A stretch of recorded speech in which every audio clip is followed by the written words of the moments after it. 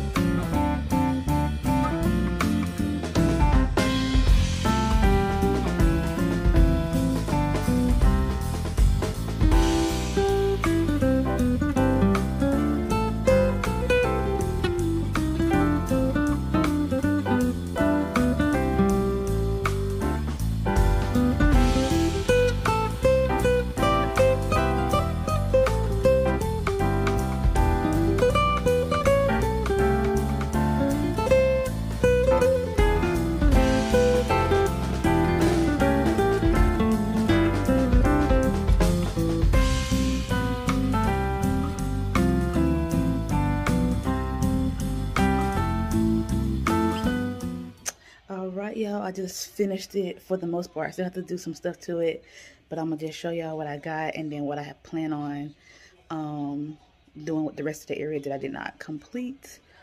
So here I have the joy with the pine in the middle.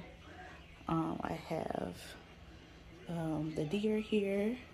I think he came from At Home last year, and I got the joy from Hobby Lobby this year. This here is a candle. Always stay humble and kind. It's supposed to smell like Christmas cookies or something like that, but I've had that for a while. That was actually a gift. The tree here, the tree and the bucket are separate. The tree came from Hobby Lobby, and the bucket came from At Home. So that's what the top of this looks like.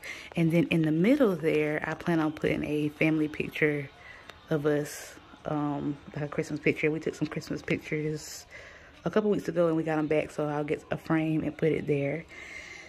Next row, there will be another Christmas picture here. And then here is just a candy dish with some candy in it. warm wishes picture here. And then we go down to the next row. I still haven't figured out what I want to do with that, so I'm just take that off. Here I think will be a picture. And then here is my black angel and love. And then a deer with some berries. On the bottom is another bucket, and in there it will have either some bulbs falling out of it or some pine cones. If I do the pine cones, I have to go back outside and get the ones that I used during the fall time. And then here will be another Christmas picture, and then here is a little thing that says peace on earth with some lights surrounding it. So I'm gonna step back. And this, from top to bottom, is what it looks like. And then there will be some pictures inserted into those holes that are not there. So that is all I have for you guys today. That actually wraps up all of my Christmas decorating. Well, the parts that I'm going to record, because I'm just going to add just like little stuff here and there around the house. But that wraps up everything. So next video I think I'm going to do a wreath, and then I'll tell you guys 5 things that I love about Christmas. So I'll see you then on Vlogmas Day 7.